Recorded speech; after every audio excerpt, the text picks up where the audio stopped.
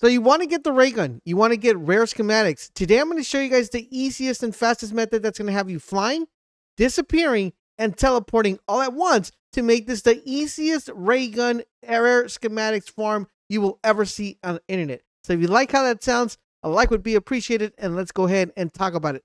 So number one, guys, you're going to need to be geared up correctly. What do you need to do? First and foremost, select the character. Number two, you're going to select yourself a tactical. Of course, for your tactical guys, we're going with the decoy grenades because these are going to be your best friends. Number two, lethal throwing knife. You're going to understand why in a little bit. And for the field upgrade, you have two options. You can go energy mine or ether shot. But since we're playing Harry Potter, we're going to be disappearing. We're going to go ether shot. One thing I want to recommend, guys, is do not bring in a weapon. The reason why you don't want to bring a weapon, and that's why this farm method is so OP, you do this without no plates, and you can literally do this without a gun.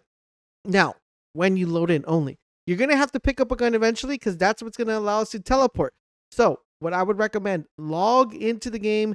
Don't come in with a gun because you want to see if the contract's there first. If the contract is not there, exit out and come back in. You don't lose anything. You just put your tactical, your lethal back on and your field upgrade, and you're ready to infill again. The best way you know if the contract is there, number one, if the escort contract is there, or if the actual contract itself for the convoy is there. If none of these contracts are there, I would just exit out and do it, start the match again. But if those two contracts are there, you're good to go. Now, how are we going to do this? Well, let me go ahead and show you. The first things we need to do, of course, is get a gun. If we came in without a gun, that's the first thing you want to do. Sometimes these zombies are a little bit tricky, so throwing knives are coming into play here because they one-shot everything that gets in your way. You just got to make sure you pick them back up. It's like, ooh, piece of candy, pick it back up.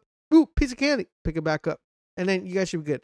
Once a gun is obtained, now it's time to make ourselves to this location right here, which is going to be our best friend and our tower, where we're going to be able to see every single zombie, every single move.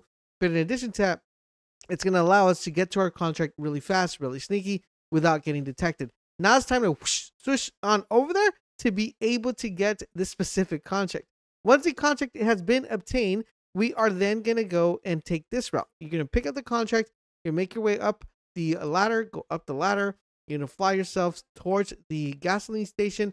Now, once on top of this gasoline station, now it's time to throw the decoy grenade. I want to give you a quick little pro tip, though. Sometimes, for some apparent reason, guys, there's a bit of a delay with the grenade going off. So you just want to make sure you throw the grenade and you see the zombies kind of running towards the grenade. That is the time to drop down. I would also suggest if you open the garage door from the side, that's going to open up the main door instead of hitting the button, because sometimes if you're like in front of the button, it'll open like the wrong door. You just want to make sure you hit the right door. Once the door is open, hop on the cart. Take this route. Is extremely important. This is the shortest route you could possibly take. Make a left, veer to the right, and just stay the course. You're gonna get there in less than 20 seconds, I think. I didn't even time it, but I'm assuming it's less than 20 seconds. So just take this route, guys. The chopper's probably gonna hit you like once or twice, and that's about it. Once you do that, go ahead and then cross your fingers, pray to baby Jesus that you actually get the ray gun. If you don't get the ray gun, then it's just gonna follow these instructions, and we're gonna do it all over again. Just that this time we're gonna be using one more method, which is the teleport method. So what you want to do, guys, get back in the car that you actually got on and take this route. This route's going to take you directly to this police station. Now, the reason why we're going to this police station, because you know what? We need more decoy grenades, and it's extremely important that you get the grenades as much as you possibly can. Now, grab the grenades, and once the grenades are in your inventory, we're ready to go and do this again. The great thing about the decoy grenades is we have 3 of them, so we're able to use this very often and periodically, which is going to make this run extremely amazing. So what you do now, hit the refill station for your grenades, and then get back in the car, head up to the top. There's going to be this little shack with some red doors.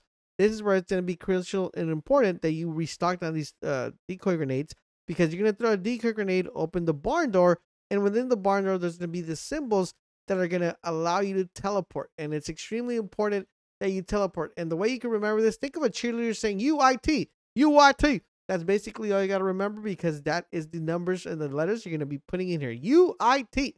And now we go UIT, and bing, bada, bing. Look what we did. We teleported back to the antenna where we started the run with. Now, it's extremely important that this antenna plays a huge role, because this antenna is going to allow you guys to get to the other contract. Now that you noticed in the map, that contract disappeared. It's no longer there. But we need to recycle this contract so we can continue farming it. And what we're going to do is we are going to look at the escort. Now, the good thing about the escort is that as soon as you pick up the escort contract, you're going to cancel this contract, and this contract is going to give you the cargo contract again, but you're going to want to take this route. So you're going to fly to this beam right here. Once you're in this beam, walk up the beam, pick up the contract. Before you go and pick up the contract, throw a decoy grenade because that's going to get the zombies scattering around. Pick up the contract, go up the ladder, and make your way back towards the antenna. This is where the decoy grenades come into play because remember, we already used one, and we used another one here. That's 2 grenades, so we have 1 more decoy grenade.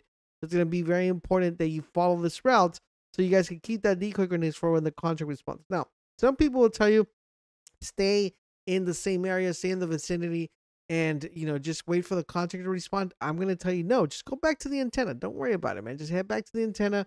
The zombies are not going to hit you, even if you're in one plate. And if you get hit once, you're not going to go down. And sometimes you don't have a self-revive, so you just don't want to risk it. So you're going to head back to the antenna because the antenna is going to give you the best option to beam straight to the contract without taking any damage. All right? So now that you guys had the contract in your hands and you already canceled it, we're going to wait in the antenna and see if it responds. Look, it's magic. It responds. Now it's time to do it all over again, guys.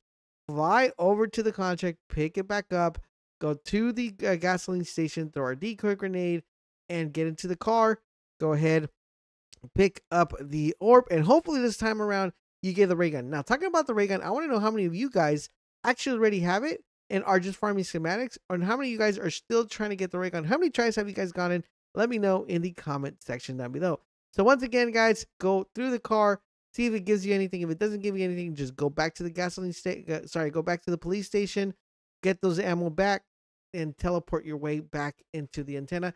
And it's just a cycle of rinse and repeat. This is by far the easiest method.